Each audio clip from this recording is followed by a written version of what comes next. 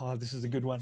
Okay, everyone, welcome back to the School of Light and to another episode of Image Breakdown. Now, full disclosure, I was just racing out the door and I got a message from this gentleman to, over that side there, the great and wonderful wizard of light painting, Teth. How are you, mate? I'm so glad. I'm really, really great. Thanks a lot, man, for having me here. It's a no-brainer. It's a pleasure to see you. Always, anytime. Okay, as with a lot of these early image breakdown episodes, I'm plucking people off the internet and out of the light painting community that do a whole lot of different things. Now, Teth is a guy that I have quite a deep passion for. We have been lucky enough to meet a few times. He flew all the way to Australia to be part of our Light Painting World Alliance tour a couple of, oh my gosh, a long time ago now. Yeah. A long time ago. But the image breakdown we're doing today is on the image I'm going to pop up on the screen here. And I'm going to make a statement, Teth, that I think you've heard me say, but for everyone out there, of the literally millions of light painting images that exist on planet Earth, this is by some margin, I'm getting goosebumps. It is my favorite light painting image that exists today. I remember so deeply the first time I saw it. I've been lucky enough to see Teth create this image several times. He kindly reproduced it at some of our workshops. As I do in all of these, I'm going to briefly introduce Teth to you if you don't know. And there's a few different ways to do that, but I'm just going to gush for a little bit. You are such a generous man. What I love about you in the light painting community is you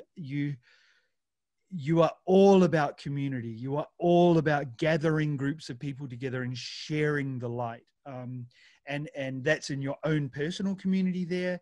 You ooze that online, and at the workshops that we've done together, you've also done that. And so what I would really love you to do, mate, without further ado, is this image, like all pieces of true art, has a name. It is called the Singularity. What I would love you to do for us, Pala, is can you first of all talk us through a little bit of your philosophy around light painting community, how that relates to this image, and then we'll step through some technical stuff. The floor is yours, oh wonderful wizard of light. Well, the first thing I have to say about the Singularity is it's based on Giles Schuurman's picture. You know, light junkies, it's our religion. We have learned so much from there, and it was so interesting, etc. And Giles Schuurman, which is a talentuous light painter, very technical one from the Netherlands, has posted this inner sun image, and I was, what? How come he did that? And I was trying to reproduce that, but the main idea was to try to integrate the sun in a scene, not only having it floating in the space. I'm always about human at some point. I need to have human in my frame because, well, it gives a scale. You're immediately connected with human for me, definitely. So on a more general way, my philosophy is, when I've started light painting here in Belgium, well, there were no one and no information at all. Nobody was doing that in Belgium. And I've seen some picture through Light Junkies. I've learned through the community. It's the Jason Deepage website. It's Noctography from John Benbow, who was also publishing some tutorials, etc. And the Light Junkie group. So for me, light painting is about community. It's about sharing information with others. And as I've started alone, immediately it was kind of sad, I would say. I was so happy when others asked me, oh, okay, it looked interesting. Can I join you and have fun together? Yeah, sure, come. And since 2012 now, I've made light painting party every Thursday night for years now, and everybody who wants to join can join, even if it's not a light painter. Of course, nobody starts life as a light painter. You start life as something else, and you might become a light painter if you're really interested in it.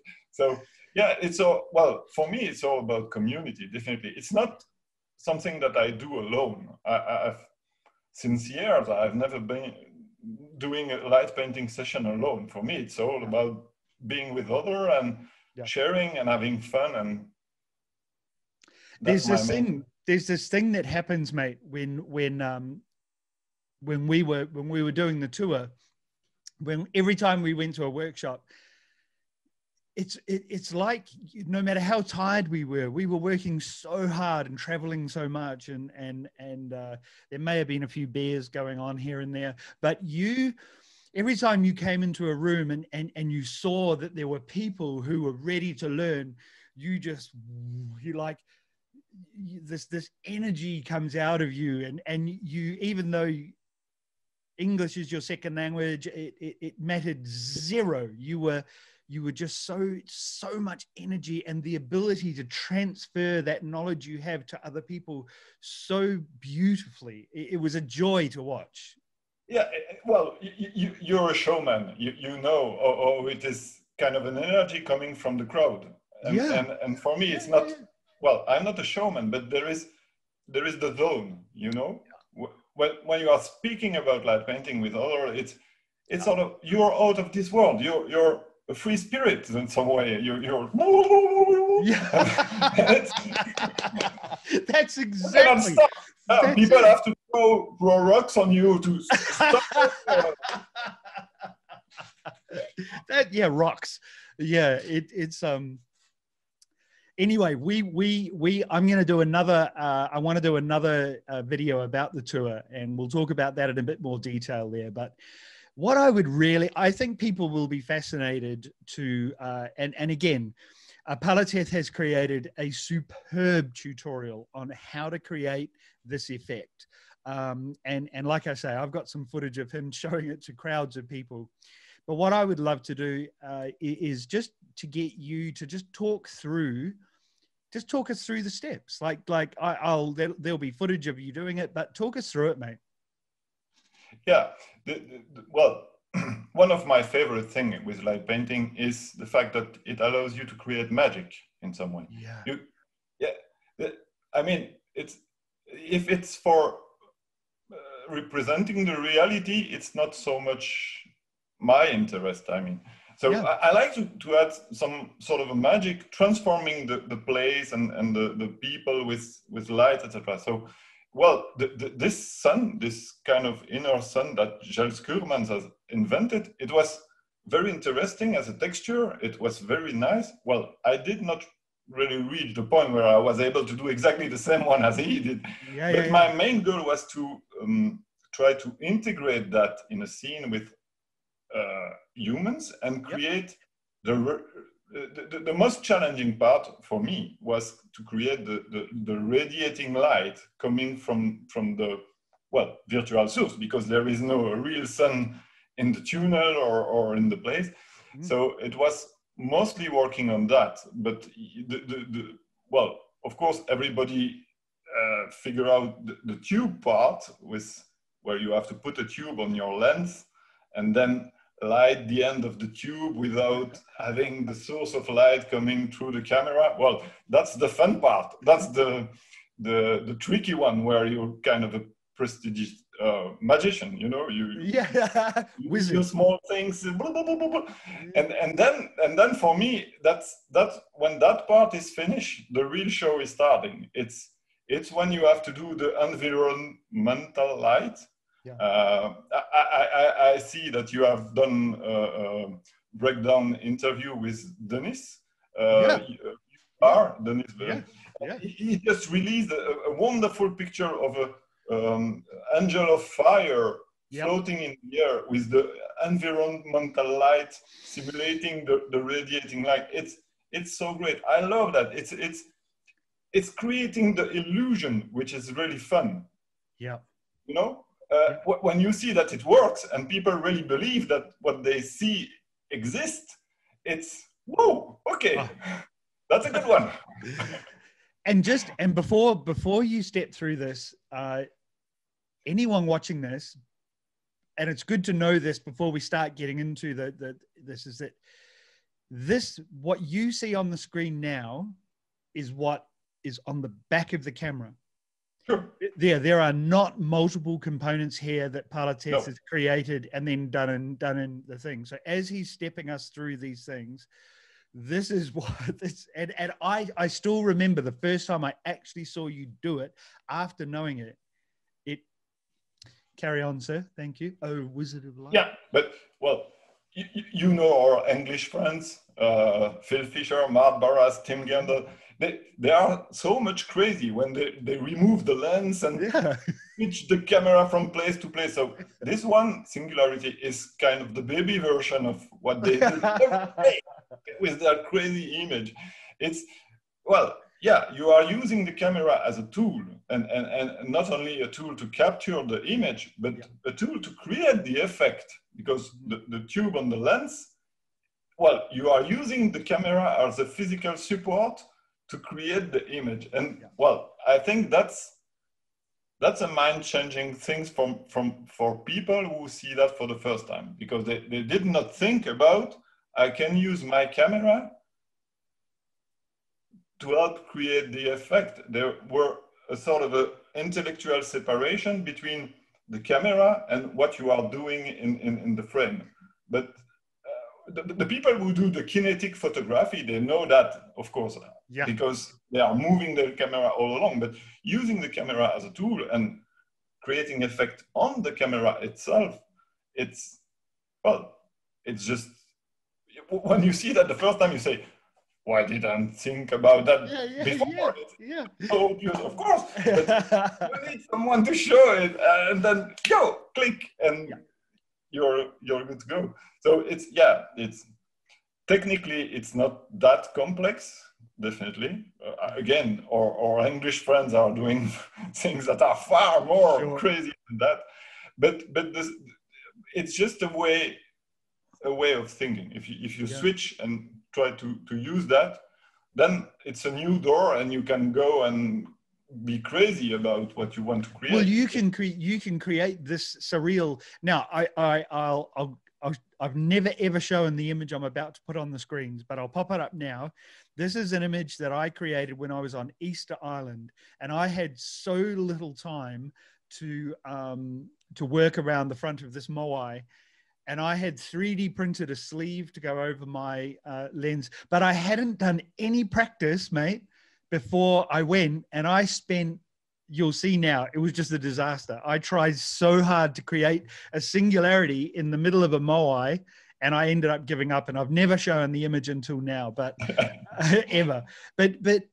So there's refocusing going on here. Yeah, there's changing aperture and refocusing. So you need a lens which is at least able to change the focus. That's the minimum. Changing the aperture, well, you can solve that. If you cannot change the aperture on the lens, you can solve that by using a neutral density filter. Yes. On the lens itself, it's sort of a filter that you can put, and then you can change the aperture without having to change the real ring of aperture.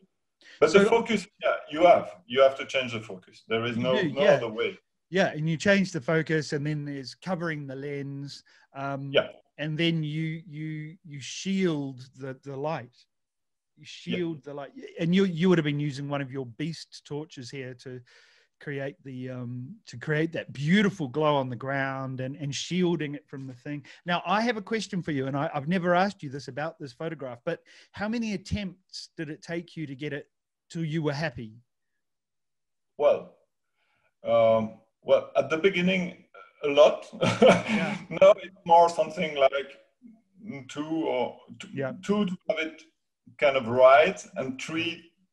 Well, when the second one is good, I always try a third one, because usually it's even better with the third one.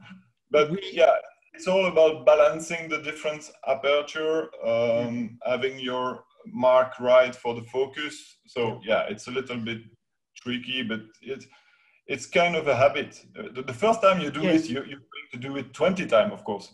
Practice. Practice. Definitely. I think one of the things we recreated this image in the flower shed here in Port Adelaide, about a kilometre down the road. Then we did it again on the Sydney foreshore with a giant with the Queen Mary 2. The Queen Mary 2 was right there. Look, I hope anyone watching this at least gives it a try. You know, we've showed a bit of the method. You've seen some video of Teth creating it. And the thing that you realize really quickly is that the tools are really simple. It's just simple tools. It's like so much of what you do. It's just a tube and a bit of thing with a Watson and a sparkler. And and the tube that I'm using is a cardboard tube, which is coming from floor carpets. You know, the floor, and they have these big cardboard tube inside the carpets when you're spreading. So they are throwing that away. You can go the day where the rubbish guy goes to take the rubbish. You just take one tube and you have one. You can use smaller tube, but then it's all related to the diameter of your lens, of course. I 3D printed one with the lens hood thread on it and everything. That's and the perfect version. It wasn't as good as your cardboard tube, mate. Yeah, but remember when I arrived in Australia, I did not bring the tube with me, so I had to ask Rob, do you have a cardboard tube? And say, well, let me just check in my, and we found one, and well, it was not fitting perfectly on the lens, but that's not a problem. You just use a small stand to keep the tube, and so yeah, it's really really cheap. Of course, you can have the 3D printed luxurious version. That's no, it didn't work. It did cardboard tube all the way. Well, yeah, mate, look, work, but you need 20 tries to just have the right procedure, I would say. Well, you know the thing, Paolo, thanks for talking us through it a bit. In the tone of keeping these reasonably short, I always like to make sure that people see a little more of people's work. And the great thing about your photography is I literally have your Instagram feed open here, and you just have this ability to create scenes that are so surreal and so clean. They're like a dream. Well, the fireworks ones are pretty crazy, but but you have this. You did a recent series in the tunnels with the people and like the woman with the sword and there's just this. I did it in one of the School of Light tutorials. I did a thing on complementary colors, and the ability to take a scene and add, like I'm looking at ones here with purple and green. They're complementary colors, so they look amazing. Reds and blues, they always look amazing. I should stop looking over there because I get distracted because they look so amazing. But what I want to encourage anyone watching this to do, as I do with most of these first ones, but particularly with Teth's work, what you will find when you look at his stuff or your stuff, Teth, is that you've taken a style of light painting and you just knock it out consistently all the time. You don't tend to sway around with different methods and things. And what that's meant is that you can scroll through hundreds and hundreds of your images, and the most recent stuff, like it goes in one direction. It always improves. It's not like, oh, well, there's your thing. You know, it's always going to be the same. Like there is a very clear growth of you as an artist. And people are going to get tired of hearing me say this, but I am so adamant, Teth, that the difference between someone that is a light painter and someone that is a light painting artist is when I see an image come up on my screen, I know it's Teth. I know it's Teth, or it is someone that has seen your work and has been influenced by you. And you inspire me. You inspire me. One question before we go. If there is someone that is keen to learn your style of photography, but particularly looking at the Singularity image, what piece of advice would you give someone that was wanting to have a go at this to really kick them off in a positive way? Well, just try and do it again and again until As long as it's fun for you and you enjoy doing it and you see the improvement at each try and you improve, well, do it. Well, there is no other way. You cannot, well, it's like Kung Fu. You cannot learn Kung Fu while watching tutorials. At some point, you will have to go on the floor and really try. Well, I do not practice Kung Fu, but you know what I mean. I know, it's not something that you can learn just by watching it. You have to do it in some way. You have to use your hands and yeah, there is no other way. Light painting is about doing things. It's a practice. Yeah. And people, it's been a reoccurring piece of feedback from everyone, mate, is that, you know, and we're, you know, 10 years, 12 years, we've been doing it a long time. And this is the thing, whether it's spinning an orb or it's doing your blading or it's creating your backlit images, you know, you can walk behind someone, I imagine, I've seen you do it, with a torch and backlight someone, bang, every time, because you have done it hundreds and hundreds and hundreds of times. Yeah, that's true. But if I have to spin a ball of lights, I'm screwed. I will need 6 months before having one which is approximately valid. And I have tried desperately to backlight people and create them in images, and I know, and I go, well, that's cool, but yeah, I need to do it a whole lot of times. Hence the reason that we have people like you here talking to us about your images, mate. It is my dinner time, and what time is it there? Well, it's almost noon. Oh, well, there you go. So I am going to do one thing now. I'm going to, of course, as with all of these, your Instagram and all your places are going to be splashed everywhere. If you're watching this and you are someone, I don't even care if you are an experienced light painter, I want you to go and hang out on Teth's Instagram feed and his other places, watch some videos, and just absorb it, breathe into it, give it some time, because they are deep, deep, beautiful photographs. And the Singularity is the greatest light painting ever created in history. Thank you very much, Thanks a lot. When Teth was down here in Australia, he got the nickname The Wizard. You are the wizard of only in Australia. I love you, man. I love you too, man. Have a great lunch and enjoy the rest of the interview, man. Good luck with that. You have lots of work. Thank you so much. Thank you, everyone, for joining us at the School of Light. I hope you enjoyed this visit to the School of Light. Don't forget to subscribe to the channel. I'll be adding videos all the time. Head over to the Light Painting Tool Shop at the website. There's a huge array of tools I've made there for you to take on your light painting journey. Peace.